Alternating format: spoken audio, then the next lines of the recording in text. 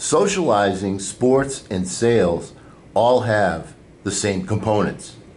When you consciously apply principles and tactics that you're already familiar with, they can make you a very persuasive individual.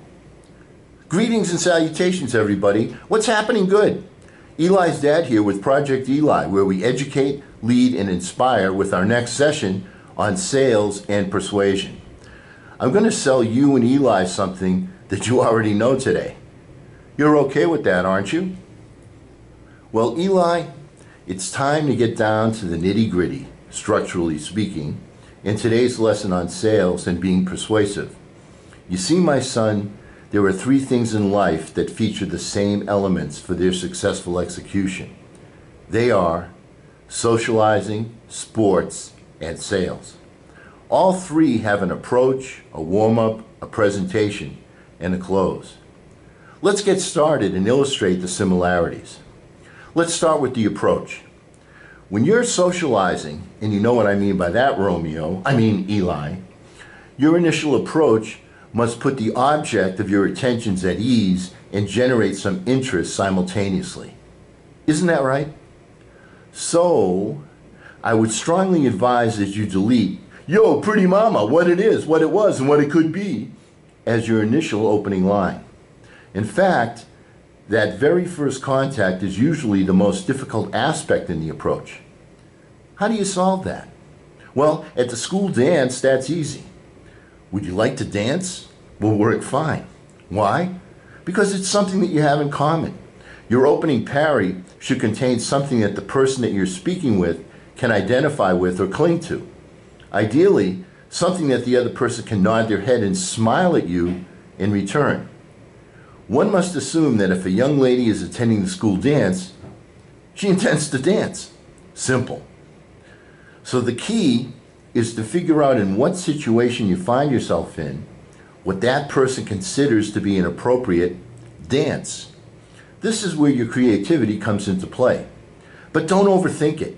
It's not usually that difficult to find something that you may say to pay a sincere, complimentary comment that puts the other person at ease, that will elicit a nod of the head and/or a smile. Relaxed body language will also serve to reinforce what you verbalize and put the other person at ease too. When you exude comfort with yourself, that transfers that feeling of comfort and ease to another person. Take a moment and reflect how you put a young, shy child at ease and make them comfortable. Same principles, different level of maturity. As I said, you're already doing it. You just need to tweak your methods a bit because the audience is more mature in most cases. Now, the approach in sports is also essential. Getting yourself mentally ready to compete, establishing a laser focus on your objective, taping your ankles or laying out your uniform, or getting some extra rest or sleep, or timing your food consumption to enable you to compete without your stomach being full, or studying the characteristics of your opponent. That is he left-handed, right-handed, a good shooter, or a good dribbler, or a good rebounder? The accomplished competitor recognizes the importance of approaching the contest with some serious preparation and mental readiness. And sales, Eli? Well, did you map out the route to your sales destination? I'm not just talking about physical location.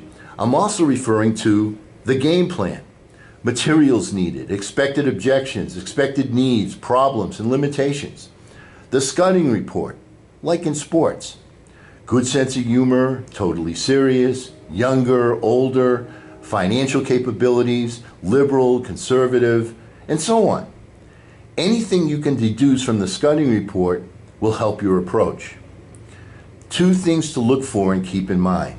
First, what is the dance that they came to the dance to dance? Second, what does the scouting report tell you as far as do's and don'ts? Body language? Confident and relaxed because of your confidence. Be sure to be confident and not arrogant. Appropriately firm handshake, depending upon the gender. Seek to begin the conversation with something that will elicit a nod and a smile if appropriate, and just a nod if it's not appropriate. As an example, if you're a funeral director, don't be looking for a smile. Let me give you an example. I've already told you that I went door knocking when I was in the insurance business. I also went door knocking when I worked for the U.S. Olympic Committee as a fundraiser prior to the 1984 Olympic Games. At that time, I was also the assistant varsity basketball coach at the local high school. Now, this particular high school was located in a very affluent part of the Bay Area in California. Here was my approach. I would knock on the door using a friendly knock. In this instance, I prospected a neighborhood with very nice houses. The people that lived in the neighborhood had a very strong sense of community. You see, Eli, people that live in expensive homes usually have lived in them for a number of years, and they all know their neighbors and have ties to the community. When the homeowner would answer the door, this is what I'd say. "Hi, my name is Eli's dad. I'm one of the basketball coaches at the high school. I've been asked to talk to folks here in the area about the upcoming Olympic Games. May I come in?" I was dressed as a teacher would dress. Button-down shirt and tie with the tie loosely undone at the knot. I had a pencil behind my ear and a clipboard in my hand. In many cases, I was recognized as a coach, and in some cases, when there were students present, they would recognize me and say hello. The key part of this enterprise was the approach. Once I got into the house, getting a contribution was ice cream. It was tax deductible and even included some tickets to attend an exhibition volleyball game by the Olympians.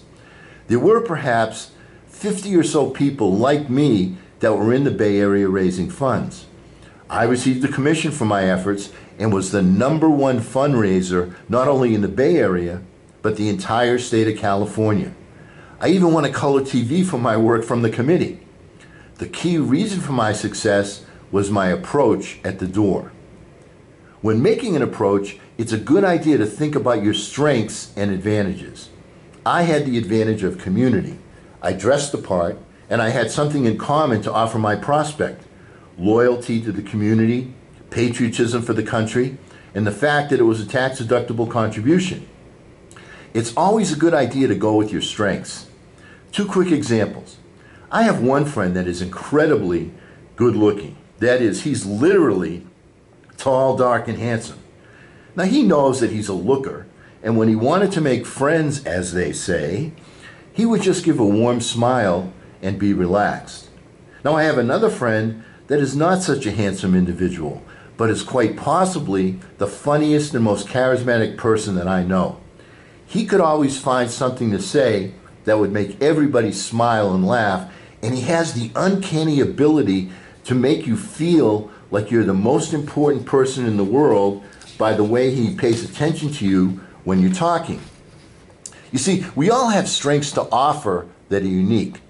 Sometimes they're based on circumstances. Sometimes they're based on personal traits. Sometimes they're based on personality traits.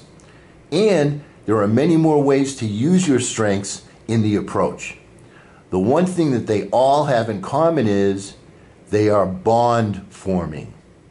Eli, when you're making an approach, think about your strengths, the scenario, and a relaxed smile as tools to help you bond. In fact, it's more than okay to practice smiling to yourself in the mirror. In fact, I recommend it, because becoming effortless in virtually any task requires significant effort. Now, Eli, I've given you a large amount of information to digest in this session. As in all the lessons on sales and persuasion, I can't suggest strongly enough that you go over this material numerous times. Just as knowledge is not a flower that you can pluck, sales is an exercise that takes practice, repetition, concentration, and trial and error. Michael Jordan can't teach you to shoot from just reading a book that he wrote. You actually have to pick up the ball to play better, repeatedly, right? Now, when we resume our lessons next time, we'll discuss the art of the warm-up. In the venue of sales, this is a critical piece to master to establish rapport and how to tailor your presentation to add value for your client. please make sure that you've clicked on the red subscribe icon and rung the bell next to it to guarantee you'll receive this all-important content to be persuasive. As always, I strongly urge you to review the description box if you're serious about your progress. My aim is clarity, so please ask questions, deliver feedback, and offer constructive criticism so that you may help me to help Eli and you. Our thought for the day: don't just wing it. Think, prepare, plan, and rehearse your approach. This applies to socializing, sports, and sales. And because we never end our meetings on a philosophical note, get out there and charge! I'm Eli's dad.